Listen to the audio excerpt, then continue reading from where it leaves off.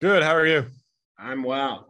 I think it was Dadonov had a breakaway with about 15 minutes left, and you stopped him. What did you see on that play? Just try to match his speed and stay patient. Was able to make a read that he was coming in early on, so I was able to get some good depth and just kind of followed his flow. He made a nice move against the grain and was able to get a pad on it. Eric Dean, Mile High Sports. Hey, Darcy, Jared explained your game and commented on it, saying that you looked calm and collected in the crease. Would you say that that was one of the better games for you in terms of just being zoned in and, doing what Jared said was making tough saves look easy? I think it was a tight checking game. I felt good, but I think a lot of that was, the guys in front of me were really committed to defensive hockey. It was, a 0-0 game going into the third there. It looked like it might be a one-goal game. So guys did a great job of boxing out, letting me see it and staying on the D side of pucks. And when they allow me to see it, makes my job a lot easier. Back to Peter Baugh, The Athletic. It looked like Vegas they came out with a lot of energy. Obviously, Eichel was back. The crowd was buzzing. Like, how important was staving off that early push that they had in kind of the first 10 or so minutes? Yeah, they always come out really hard in this building.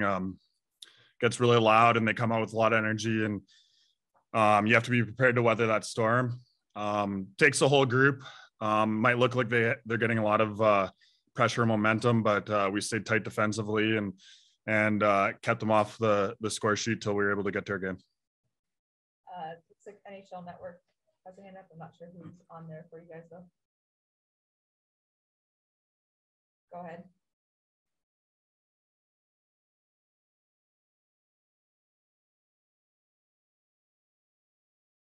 Not unmuting. Any other questions on Zoom? All right, we'll take a couple here. There's another hand up. Oh, go ahead, Peter.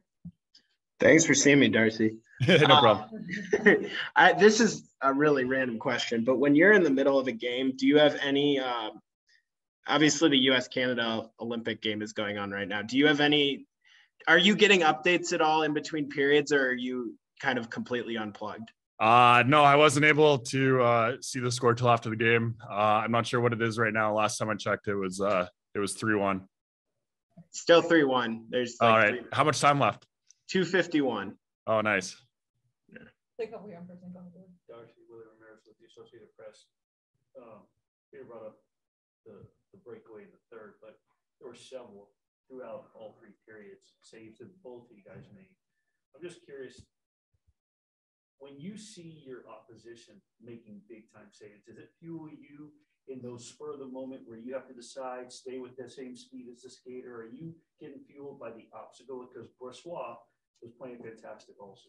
Yeah, I mean, can't really control that. So try not to worry about what's going on the other end. Just, we got a lot of firepower, and I got a lot of faith in the guys that eventually we're going to score, and regardless of how well the other goalie's playing. So I just got to worry about doing my job, trying to do my best to keep them off the score sheet, because I have a lot of faith that eventually we're going to start scoring as well. You mentioned the energy in the building. So when you have those breakaways that you're stifling, I can't remember who it was before Riley Smith came in, just moments before that. Stevenson had one, Riley had one, Dadonov had one. Is it per team, or is it just the adrenaline within you? Is it the energy of this building that you just, when you step your game up? You know what? I just try to play the same way every game. Obviously some games go better than others, but I just try to do my best to, be consistent and bring it every night. Thanks, Darcy. Yeah, no problem.